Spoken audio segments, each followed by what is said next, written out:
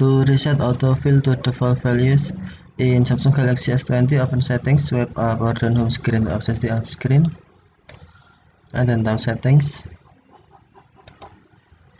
You can also open settings screen from notification panel.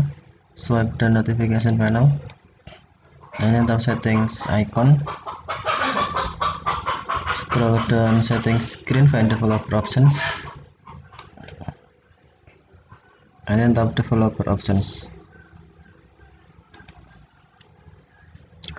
Scroll down developer options screen,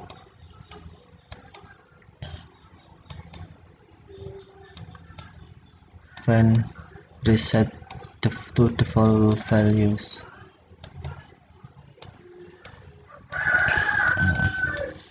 and then on autofill tap reset to default values. Autofill developer option has been reset. Okay, thank you for watching. Have a nice day.